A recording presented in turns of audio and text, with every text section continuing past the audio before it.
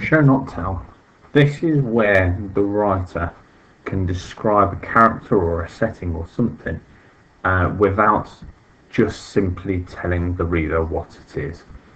It's by describing things through action, through things that happen, or giving little clues along the way that let the reader imagine what it actually is in their own way.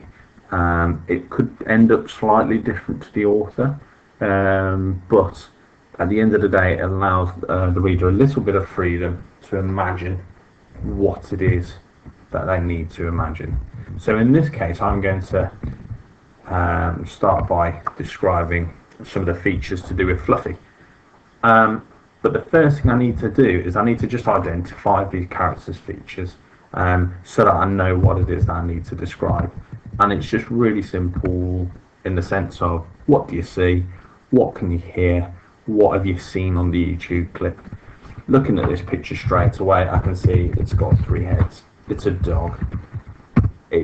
From watching the video, from looking at the picture, I can tell that its size is huge. It's a really big creature. It's fierce and it's vicious. And maybe I might want to start looking at something that isn't quite as obvious. Maybe the fact that it's got a collar on its neck to show that it has an owner. Because if you have a dog, you put a collar on it, so it shows other people that it does actually have an owner. I'm not going to worry too much about the setting, so the floor or the walls or the windows. I'm not worried. Excuse me, just sneezed. I'm not going to worry too much about the setting. I just want to focus on the actual character itself, because that's the thing I'm going to describe.